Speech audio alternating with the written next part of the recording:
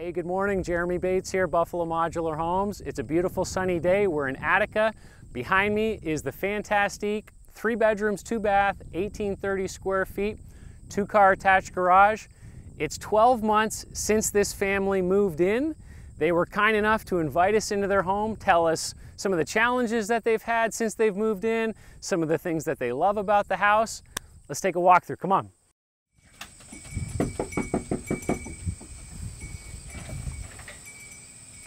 How we doing? Good, how you doing? Ready for a walkthrough? Yeah, let's go. Let's do it. Kyle, Danielle, thank you guys for inviting us into your house. We're 12 months after build and people love your house. And the video that we took during set day was incredible. People really love it. We talked a little bit about some of the funny comments. But people are interested in building, and more so, they're interested in learning. They would be really interested to hear, just candidly from you guys, some of the great things about your house, some of the things maybe you'd do differently if you could, you know, start from scratch again. This is the Fantastique 1830 square feet, open concept, living room, kitchen, nook. We've got the tray ceiling, we've got the LED lights, we've got the big flat island, we've got the barn doors. Give me some feedback from what you guys have experienced in just kind of living in this space for, you know, the better part of a year or maybe a little more than a year. What? We love the kitchen. We spend 90% of our time sitting at the island. Having 2 young kids, it's great because they can just sit here and play. We can cook, we can watch TV, and we don't have to worry about them. The biggest things that we've noticed, we live on top of a hill, so the breeze comes in from the front of the house, no, the back of the house, and we don't have those 2 windows in the back do not open. So that's one thing that we would have changed if we could, to get the breeze. So this plan had these 2 fixed windows with shelves in front of them, which look great on the plan, but you're saying if you could do it differently because you've got the breeze coming from the north, I think this is the north, and you've got these big windows on the south side. If these windows were bigger, maybe even all the way down closer to the thing that we could open, you know, it would just be so much cooler in the house. If you were to do that, would you do the shelves or would you omit the shelves? I think we would omit the shelves just because of the view in the back. That would be more unobstructed view. We love looking out there, so it kind of blocks it a little bit. But you mentioned the island. This is a big flat island, which is I mean, that's what I like. We have this in our house, a big flat island. Do you like this big flat island? Some people have requested like a 2-tiered island. You know, are you happy with this? we love it. As you can see, we don't even have a kitchen table, so it saves us tons of room. How many bar stools are here? 1, 2, 3, 4, 5, 6. Yep. And room for a high chair. And a high chair. Wow, 7. Yeah. 7 bar stools in the Fantastique kitchen. And this was the standard island, right? Mm-hmm. Yep. Okay. What about the barn doors? Do you like them? Do you not like them? Oh, we love the barn doors, and anyone that comes into the house, that's one of the first things that they notice is the barn doors. And we love the pantry space. Where's the pantry? Inside the cupboards. Oh, over here. Yeah. Yeah. And if we don't want the kids getting inside the cupboards, we just open the barn doors and they can't get inside of them. So loads of stuff you can fill this up with. You've got the pantries on both sides. You've got a pantry here as well. And then, so these close and then this opens up and you've got a whole drink station and basically use it for drink stations and stuff, right? And DVDs. Drink stations and DVDs. And so you got, nice trivet by the way. Hey, what's this? Buffalo Modular Homes 1. So when you close this is a lock, so that's for your little guy? Yeah. Okay. So, so you love the barn doors, you love the pantry, good pantry space. 24-inch cabinet over here. Okay. So, oh, did you guys, this is an upgrade, right? These drawers, or did it come with all this drawer stack? I think it's an upgrade. Isn't it an upgrade? That was standard? Mm-hmm. I believe so. Do you like the drawers? The drawers are great. Can I open? What am I going to find? Pots and pans. This is what you put in the drawers. This is what we use. This is what we use our drawers for as well. Okay, so you love the drawers. And they're soft close. Soft close. Those are really nice. We've got a big, I forgot, you've got this big tip out tray here on the kitchen sink, which is great. Okay, so the kitchen's great. Barn doors are great. We're 12 months in, and so we're here. Also, Dale's here doing some repair work. Let's talk a little bit about some of the repairs that we experienced. So one of them was we had a couple little bit of pieces of trim here that needed to be fixed. This leg over here, this leg is off. It's not level. And we didn't notice that. When you're sitting here and any of your guests come over, within 30 seconds they go, your leg isn't level. So this is off.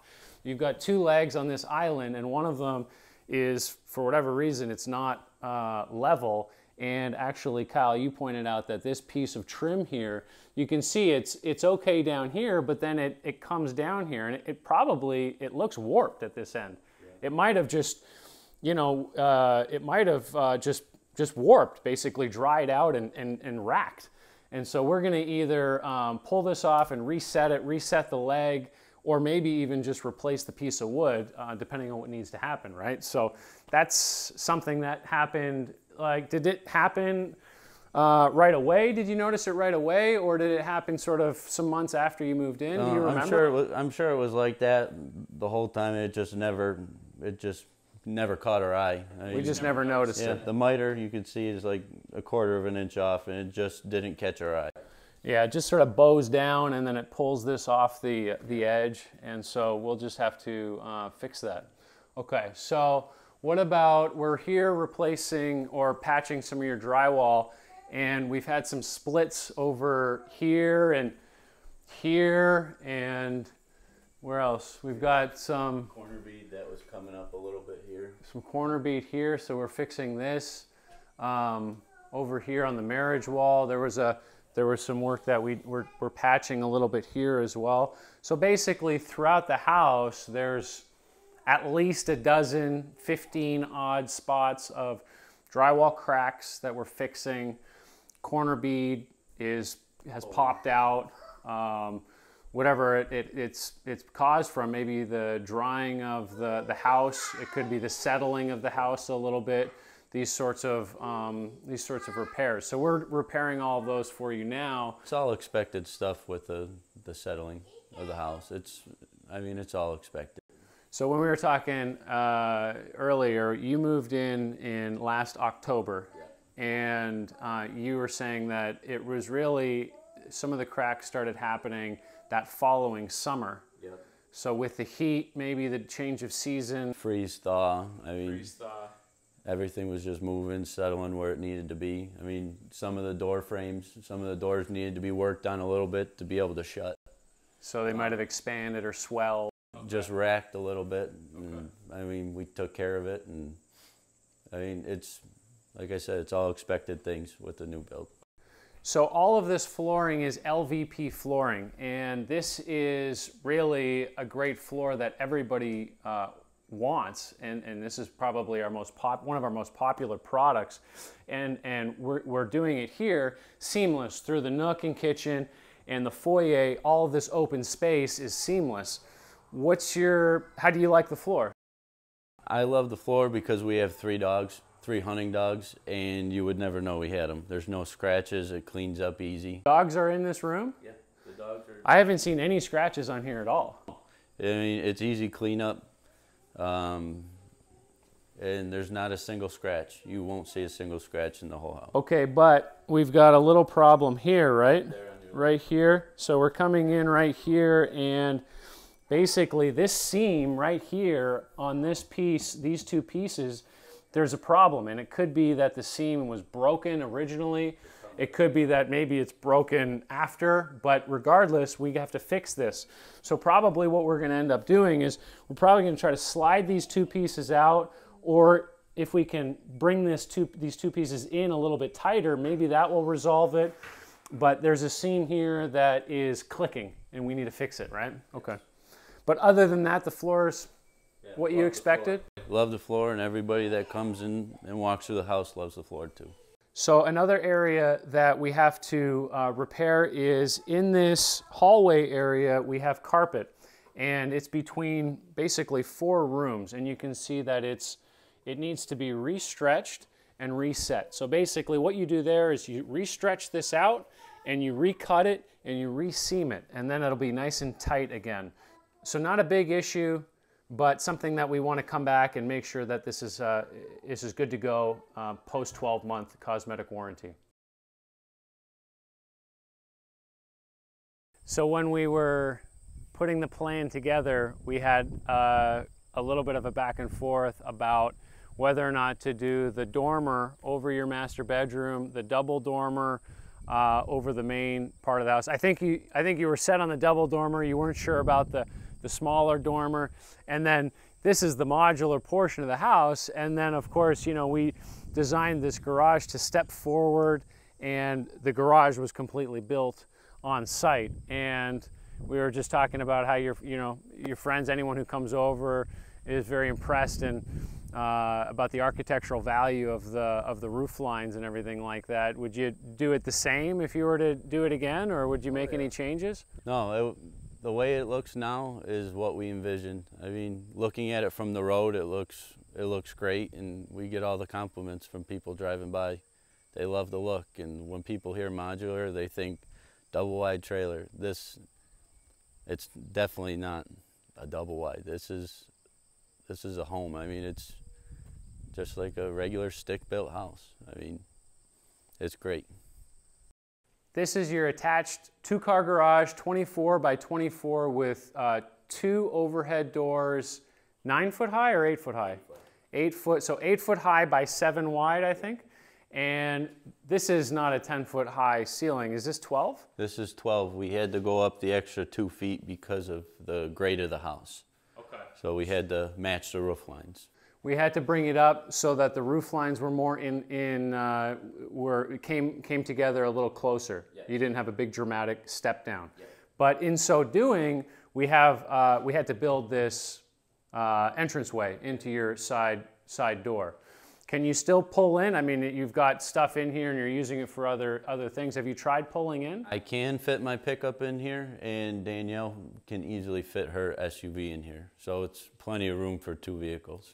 Would you have done anything differently in here? Well, for myself, I would have made it a 3 or a 2.5. Sure.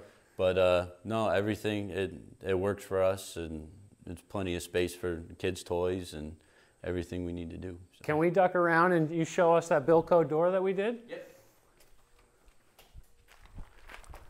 The bilco doors. What do you use it for? Well, mainly I use it for the dogs, but easy access to the backyard, going down, getting tools, whatever I need to work outside. Okay. So you're happy with it? You would do it again? Oh, yeah, definitely. You'd recommend it? I'd recommend it to anybody that could go down in their basement all the time. I mean, it's a no-brainer. Yep. We're in the Serenity shower here of the master bathroom, and I just wanted to point out that we had a leak from one of the water lines, and we fixed it. It was a screw hole that, it was a screw that came through and punctured the line, and we repaired the line, and we're repairing the effect of it. It wasn't a major issue, but obviously water is an emergency. If there's a water leak, that's an emergency. We want to fix it right away. I'm just pointing it out because these things can happen. And when they do, we'll fix them. It's not the end of the world. But I wanted to point out some of the things that can happen when you move into a new home.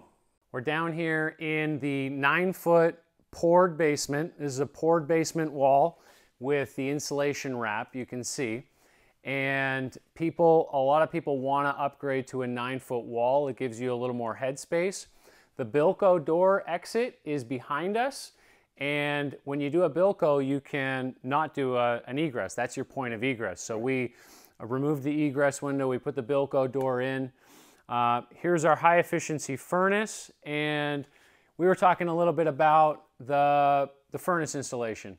And when you moved in, you actually did a full clean out of all of the HVAC lines. Yep. And we were talking about if you could do it differently, you would probably not do the ductboard, the standard ductboard, which is a fiberglass insulation heat run. You would instead upgrade to all metal heat runs. Right. And that was something that would be, you know, if you could do it again, you probably would pay the upgrade and you would do all metal insulation, right? Yep. It just seemed like the ductwork we have now held a lot of dust, and we noticed it all throughout the house, and probably 6 months after we moved in, we noticed it all over the place, and we had a company come in and clean that. Yeah. It held a lot. So down here in really the utility room, we've got some storage, you've got a workbench, and we've got our tankless hot water heater, and obviously our electrical panel, and we've got our water system. So you're on well water. Can you talk a little bit about that? What's your water pressure like? What's your water quality like? We have pretty good water quality. We do have a softener system. It helps with the water because we have high iron in this area. But the water comes out good, tastes good. UV system up there to take out any bacteria there is in the water. It helps purify it. We like our water. We get 14 gallons a minute. It's pretty good for a well. And we also have a high pressure system right here that gives us, we always maintain we can set the pressure that comes in the house. So we always have constant pressure. There's no drop at all. So when you're taking a shower in the morning, it's good pressure? I could be doing a load of wash, Danielle could be taking a shower, and Waylon could be running around in the sprinkler, and you'll have no drop in pressure. Wow, that's amazing. Yep, and you can set it higher or lower, whatever you want to do. That's awesome. So that's the tour. The Fantastique Grand, 1830 square feet, 3 bedrooms, 2 bath on a 9-foot poured basement, 2-car attached garage. Hopefully you found this candid tour of value to you. We hope that we can be of service to you in considering your new home project. Feel free to reach out to us with any questions or concerns, comments. We love them all, and we look forward to providing you a proposal for your new home project. Thanks for watching. God bless, and have a great day.